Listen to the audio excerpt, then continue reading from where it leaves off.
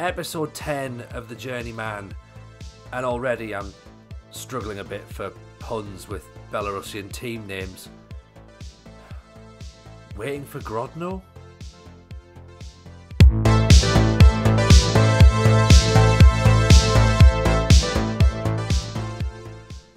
Hey everyone, welcome along. It's Tony here. Hope you are well. This is episode 10 of the Journeyman. As you know, we are managing the other Arsenal Dzerzhinsk in Belarus. We have finished our first full season in charge and got promoted. We're in the highest league. That's amazing. Very, very happy with that. Can't wait to get started. In all the excitement in the last episode, we didn't do the end of season review. It's a bit of a new thing for FM21, so let's stick it in. Let's go and give the guys the credit they deserve. They worked hard last season. If you haven't seen last season's videos, go check them out. All of the links are below. There might even be a little sort of banner up the top here that gives you a bit of come and watch the last video.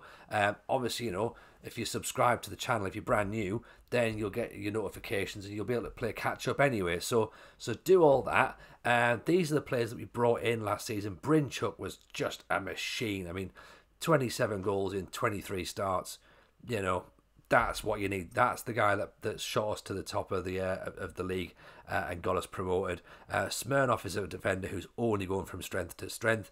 Kapski came in as a right back / defensive midfielder, so happy with him. Kovlevic came from our rivals, which we have created a rivalry from, Volna Pinsk. He's been on loan and was brilliant, absolutely brilliant at right wing. Kaborda was a defender who's come in, done a job, very solid. Maybe stays this year, I don't know. Grishishko, the pronunciations are terrible. He was a bit of experience at centre half, and he came in and just shored up the defence a little bit just as we got towards the business end of the season. Players, of course, did leave. Galetsky, sad to see him go. A youngster, could have done something. He went to Leader, didn't really play a lot, to be honest. Shumalov didn't really play a lot once he went for big money. Look at that, £3,000. Mirayevsky went for just shy of £4,000. He again didn't really play a great deal. Belinkin has gone. We pretty much lost most of our defence. Kaziev went as well. So it was it's going to be a rebuild, I think, in the summer, to be honest. See what we can do. There's the final standings, as you can see. We did finish second. We were leading the league at some point, but then it just started to slip, and we were drawing too many games. I mean, look at 11 draws, which is the most in the league. Actually, I didn't even know that until this point. Only 4 defeats, but yeah, 11 draws is what costs us, and we limped over the line, if I'm honest, as well, to get promoted.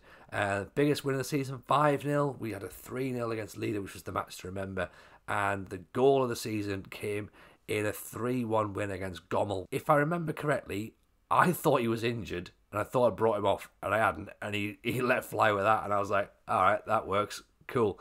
So a brilliant strike. Finances. Now, in Belarus, we're not making a lot of money, okay? It's already been pointed out that the stadium is some sort of hedge fund for God knows what. We can't really go into too much detail as to what's happening there.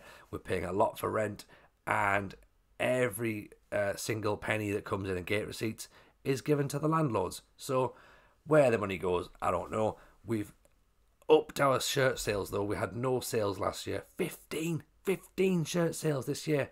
Abramovich, Matyach, Brinchuk, Shiznetsky and Seleznev are the big shirt sales. I mean, there's only 15 of them, so really, if you sold 2, you're in the top 5, to be honest. So, although also looking at how our attendances have been last season, averaging 40 people, that's almost half the ground have bought a shirt. So, we're doing all right. We're convincing these people to spend money in the club shop.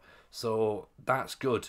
Clean sweep on the board for Brinchuk, really, in terms of awards. Fans Player of the Season, Young Player of the Season, Signing of the Season, goal of the season, we gave it to Roshkov for quite a fantastic strike, to be honest, as you've just seen there. And again, most overall goals, 27's Brinchuk. Most league goals, 26 is Brinchuk. Golovenko, sorry, has got the most clean sheets. Brinchuk has the most man of the matches. It's the Brinchuk Awards, to be honest, this year. And, that's fine. Fastest goal, Brinchuk.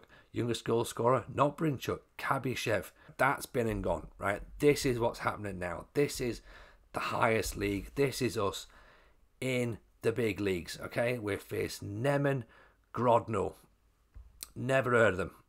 But then again, I've never heard of half the teams we've played. And we've just gone about our business and done our thing. So hopefully, we're going to go in there, 11 to 10 favourites. We're 9 to 4. I get the feeling that we're going to struggle this season. Okay, we're going to expect it to do badly. The board are happy with how things are going. Of course they are. We've been promoted. They can't not be happy, right? But I think it's going to be a struggle this year. I think we're going to have to battle bravely against relegation. Hopefully we can stay up. You can see the squad there. Few numbers in there that we've maybe brought in over the summer. Quite a few. Again, we have not spent any money, because I don't think we need to spend money, because we may end up sort of going back down next season. Stanislav Lemako's come in, who I think is going to be quite an exciting youngster, but we've also loaned him out already to aid his development. Now, what you'll see is there's a lot of young players are coming in, because in the Belarusian First Division, you have to play with 2 under-20s and have 4 under-20s in your squad. I think the rules are slightly different in the higher league, where I think you only have to have 2 under-20s, but we may need to consider that for next season. So rather than getting a bunch of 25-year-olds in, let's get a bunch of 20-year-olds. So, even if we do go down, we're all ready for next year. So Lemako is going to go out and get some first team experience. Seregen has been brought in. He's again 20. The player's going to be much of a muchness. I think he might be okay. Probably playing just behind the strikers there in that number 10 role. He's come from the highest league club. 7 goals last season, granted in 33 matches. But if you're playing just behind the strikers, that's not too bad a return. Anton Sorokin has come in, I think from, obviously they're originally from Grodno, but I don't think that's where he came from this summer. He actually came from Branovici, so he played in the league that we were in last year. Maybe didn't do a lot, but I think there's a player in there.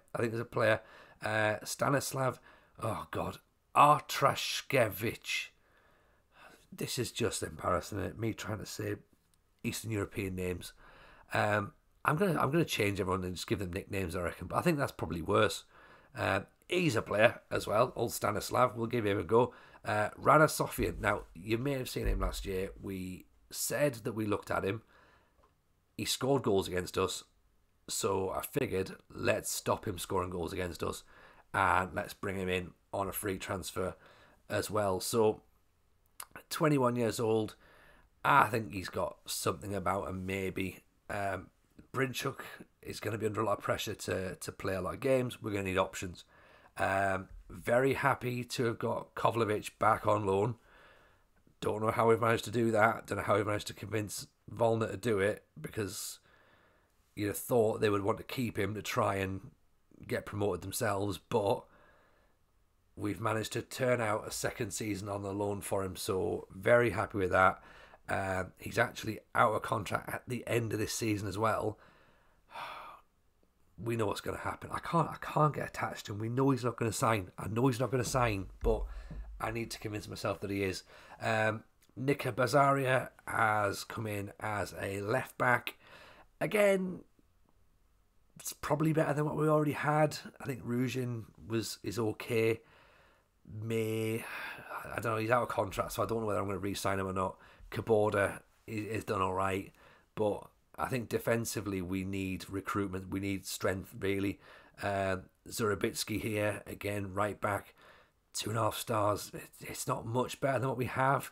You know, but we need numbers, and it's going to be tough.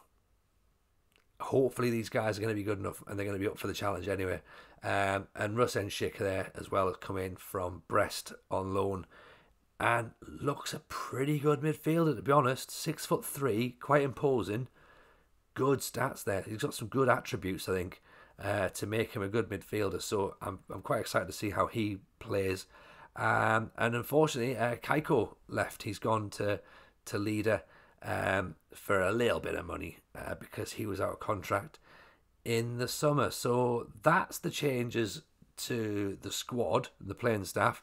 As we say, Neman Grodno, first match in the highest league to look forward to. We're at home. Hopefully, we might get some fans through the door. You never know. I mean, imagine that if we play in front of fans. Imagine the pressure the players will be under. Let's see what pressure they're under. Yeah, okay. That is pretty straightforward. I think we're expected to do very badly.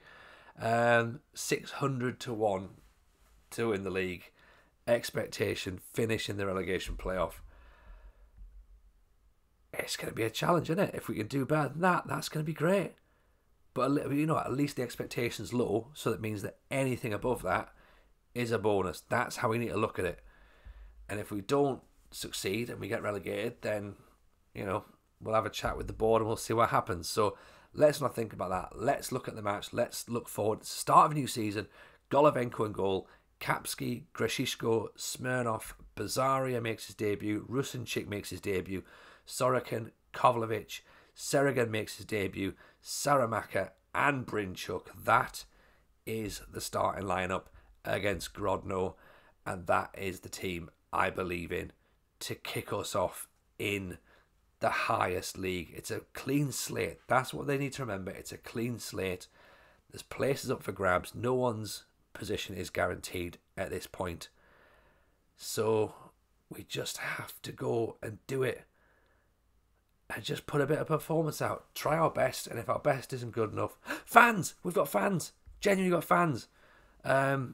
Oh, right there. Okay, so glory hunters is what we've got. We're glory hunting fans.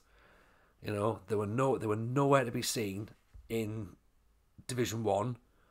The second you get into the highest league, they all come out, don't they? Out of the woodwork. Those glory hunter, other Arsenal fans. I mean, they're very welcome. They're very, very welcome. But, yeah, could have done with them last year. Not that we'd have made any money, of course, on the tickets, but it would have been nice to have some people in the ground, to be honest. Seregan charging forward and hits it, and just wide. Great effort, to be honest, on his debut there, just giving the fans a little glimpse of what they might get to look forward to for the rest of the season. As the ball's headed out of defence here, and he chases it down as Sorokin comes through. He's got a bit of desire on him, hasn't he? Oh, just tackled, and the ball's away. Unfortunately, Grodno picked the ball up. We've got it back. Seregan again. Seregan drives forward, hits another one straight at the goalkeeper.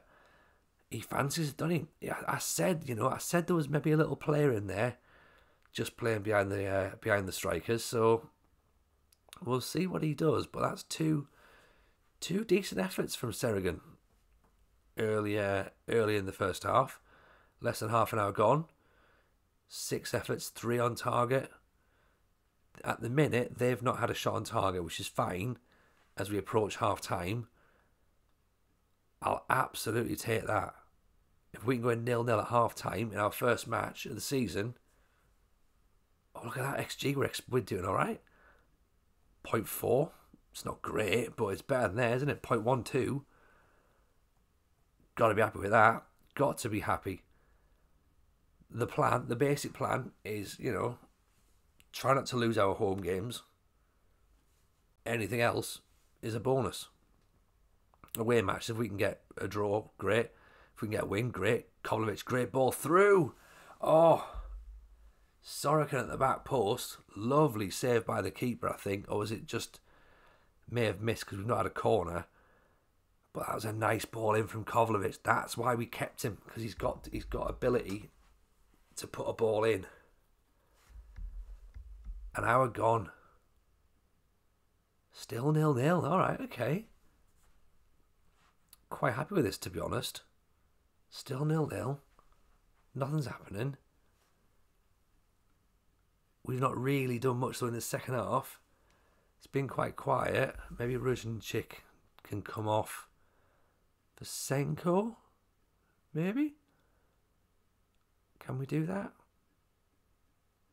Bazaria for Ruzhin. I think we should be fine with the youngsters. Maybe bring Sofian on, yeah. Okay, we'll bring Sofian on for Sergen, who's had a good game. Sergen has had a good game, to be honest. Maybe we'll move Sofian up there. We'll go like a 4-4-2 almost. Oh, this game thinks it's a 4-2-4. It's not. It's a 4-4-2 really. But let's have a little look and see what Sofian can do for us. So I'm quite interested now. 15 minutes to go. Are we going for it? I suppose technically aren't we? We might as well, give it about 10 minutes. If nothing happens, then just shut up shop and take the point. So, Kovlevic, great ball in. Brinchuk. Oh, what a save. Penalty. We've got a penalty. Oh, okay. This is exciting. Who's going to take the penalty? Where's Brinchuk? Right, get Brinchuk on it. Oh, this is brilliant, isn't it? 15 minutes to go. Penalty. I'm nervous now. I'm nervous.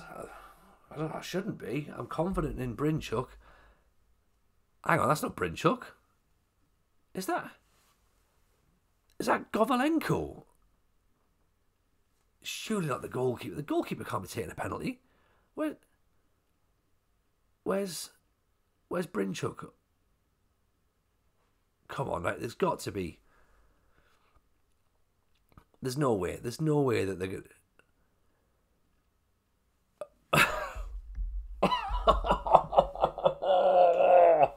Why? Why is the goalkeeper taking the penalty?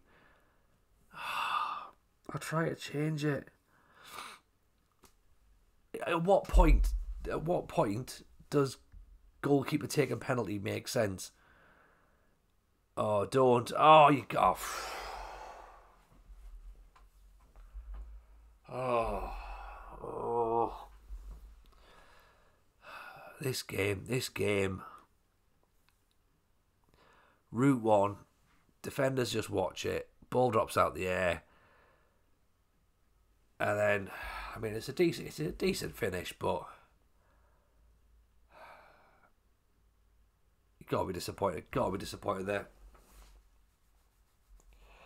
Oh dear. I mean, I suppose if Govalenko had scored the penalty, I wouldn't be kicking off. But why is he taking a penalty? Like, you saw me change it, right? You definitely saw me change it. Never mind.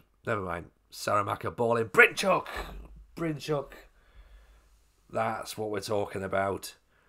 The man who couldn't stop scoring last season. Couldn't stop scoring. It's taken him 84 minutes to get one this year, but that'll do. That's what we want. Is he onside? They're not going to chalk it off, are they? He's just onside as well. Saramaka with the ball in, and then just that reverse cutback sends the ball back where the goalkeeper's been coming from. So hopefully now, 5 minutes to go, we can get a point and that, that makes up for that penalty miss, because we didn't deserve to lose this game. We haven't lost this game. We haven't lost it. The fans have seen us pick up a point, because that would be embarrassing if they weren't here last season and they've turned up this season and they see us lose after having a goalkeeper take a penalty for no reason. It's fine. We've come away with a point. That's what we need. 1 point closer to safety. Good performance. Happy with that. Hope you guys are happy with it. Hope you enjoyed it. Hope you're going to give the video a like. Drop some comments below. Things you think we need to improve upon. Probably still defence. Maybe, pick set pieces and penalty takers before we start games. Little things like that. If you have enjoyed it, obviously subscribe as well to the channel, turn those notifications on. Hopefully you'll also enjoy, I've got a tier 10 save on the go as well on the channel, so hopefully enjoy that as well. But anyway, thank you so much for watching. We'll be back very, very shortly with another episode of The Journeyman.